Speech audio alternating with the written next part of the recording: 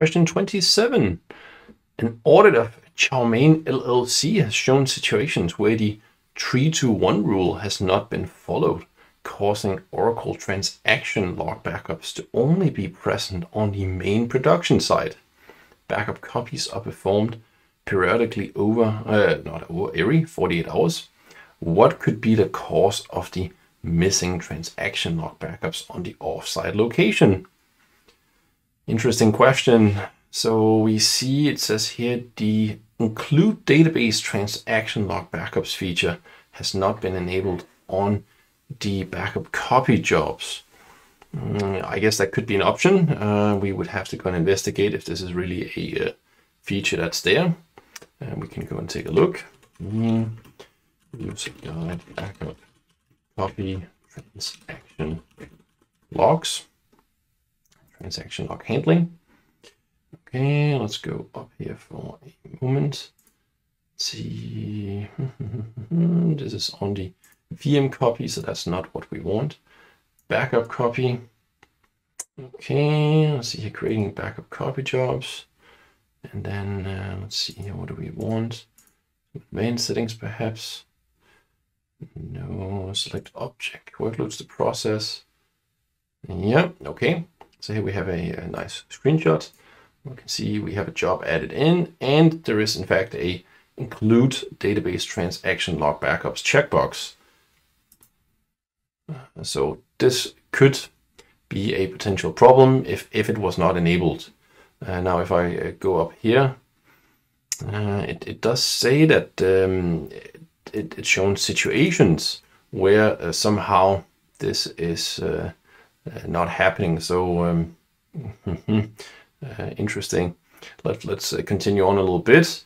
And this is expected when backup copy jobs are utilizing the direct data path reconfigured to load pair van accelerators. This absolutely has nothing to do with using van accelerators or not using van accelerators, meaning the direct data path is if you're not using them, but this will not change in any way if we have those enabled or not. So this is definitely a distractor. Reconfigure the backup copy job to leverage the immediate copy mode and enable the include database transaction logs backups feature. Okay, so this is quite similar to the one up here, because right now it says they are being performed periodically every 48 hours. So this is also what we call pruning mode. So we could go in and take a closer look. So maybe just using this is not enough. Maybe we also have to use immediate copy mode. Oracle transaction logs cannot be processed by Veeam backup copy jobs. Open a feature request. Okay, so that prompts us to go and take a look. Is that even a possibility? So since it mentioned down here specifically that it could include them, it sounds a little bit odd if it was not able to do it. Maybe we can take a peek here and see if there's some thing specific that we need to know about. Let's see, managing, no. Creating, yeah, but this is if we're using these Veeam plugins, which is not the case here. Let's see if we can find something in here. Retention policy, no. No. So this would be the right place. Okay.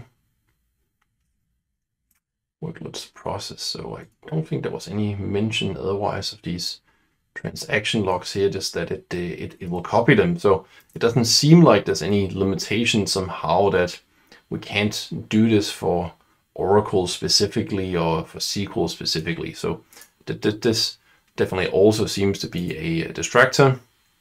And then it mentions something about a known limitation from the version 10.8 release notes, and a known workaround is available.